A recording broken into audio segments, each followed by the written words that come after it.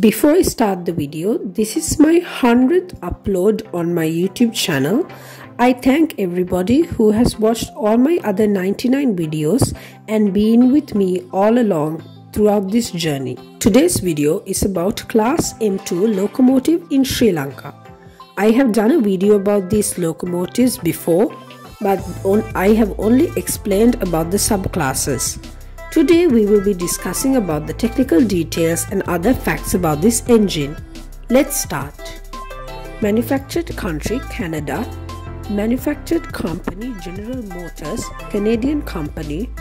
Year of import 1954 Class M2, 1956 Class M2A, 1958 M2B, 1961 M2C and 1966 M2D. Type diesel electric. Powered engine GM V12 12-567C 2-stroke. Power output 1425 horsepowers, 1310 horsepowers for Class M2D. Maximum speed 112 km per hour. Axle arrangement A1A, A1A and Bobo for Class M2C. Weight 79 tons. Color red and brown with a yellow line. Original. Blue and silver with a yellow line. Current livery. Number imported 14. Numbers from 569 to 629. The axle arrangement in M2, M2A, M2B and M2D is A1A, A1A, and Class M2C has the Bobo axle arrangement, and it also includes a sandbox feature.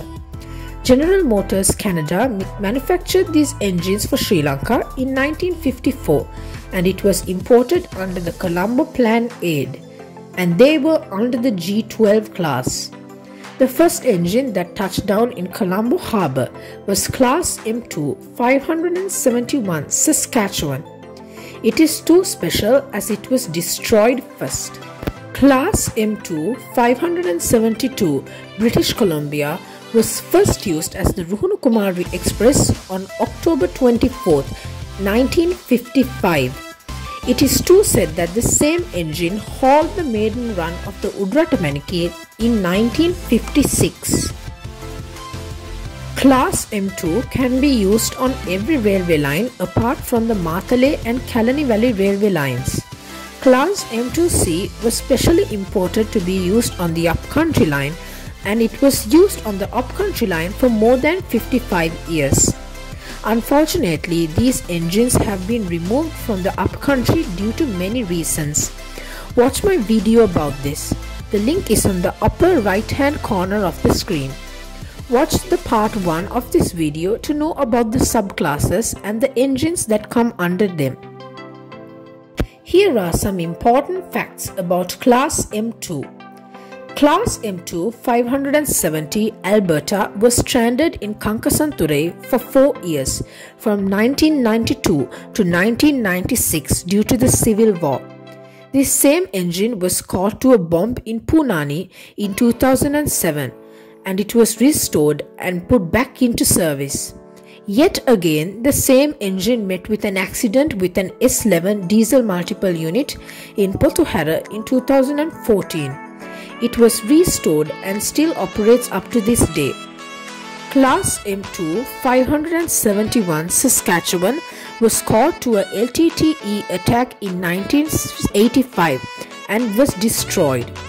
It still remains as the only M2 engine that was removed from service. Class M2A 591 Manitoba got caught to the tsunami waves back on 26 December 2004. This engine was restored with the greatest difficulty by the SLR workers and was put back into service. The Class M2 engines have provided an immeasurable service to Sri Lankan Railways for 68 years. It is the oldest and the most successful engine in Sri Lanka up to date. Even though it has passed its predicted service age, it still hauls many trains around the island today. It is only a disappointment that Class M2C is running as Udayadevi and other flatland trains instead of hauling up-country trains. Long live the M2 fleet. That's all the information I have about Class M2 diesel electric locomotive in Sri Lankan Railways. If you enjoyed the video, please like, comment and subscribe to the Epic Train channel for more videos like this. I will meet you next time. Thanks for watching.